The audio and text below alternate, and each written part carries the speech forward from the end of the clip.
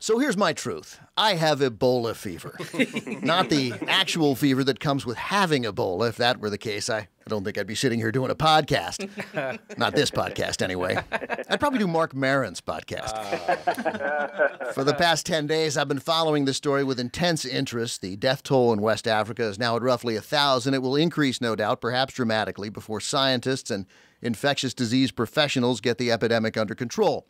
As most of you know, two Americans, Dr. Kent Brantley and Nancy Wright-Bowl, Christian missionaries who were treating Ebola patients in Liberia, have gotten sick themselves.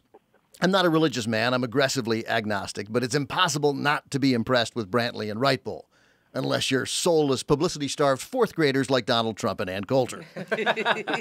So the missionaries' charity, Samaritan's Purse, worked with the CDC to bring Brantley and Wright-Bowl back home to the States to get the best care possible. In reading these stories, I've learned the first key to surviving Ebola is supportive care. Fluids, blood, monitoring, things American hospitals excel at, things that keep your organs from failing long enough for you to fight off the disease. The second key is to stay the fuck away from Ann Coulter and Donald Trump. Normally, I support a media blackout of these two science-denying, fear-mongering Kardashians, but I can't resist this week. For years, whenever these two had a war to support, an opportunity to cheerlead sending young American men into harm's way, they'd hide behind the military, using soldiers, airmen, and Marines to camouflage the ignorance of their position.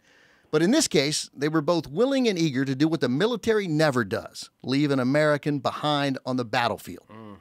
Trump started this on Twitter. He said, "Ebola patient will be brought to the U.S. in a few days. Now I know for sure that our leaders are incompetent. Keep them out of here."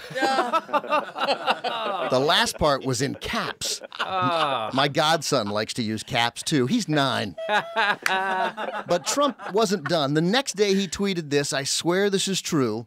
"The U.S. cannot allow Ebola-infected people back. People that go to faraway places to help out are great, but must suffer the consequences." What? Suffer the consequences. Who talks like that other than poorly written movie villains and Vladimir Putin? Coulter then wrote a blog post that's overflowing with meanness, ignorance, and un-American lack of compassion. You could pick any sentence and find something hideous. It's like shooting Ebola patients in a barrel, which I presume is how a Dr. Coulter would treat the disease. But I'll read this sentence because it adds a little racism to the mix. "Despite the runaway success of midnight basketball," she writes, "a healthy chunk of those children go on to murder other children, rape grandmothers, bury little girls alive, and then eat a sandwich."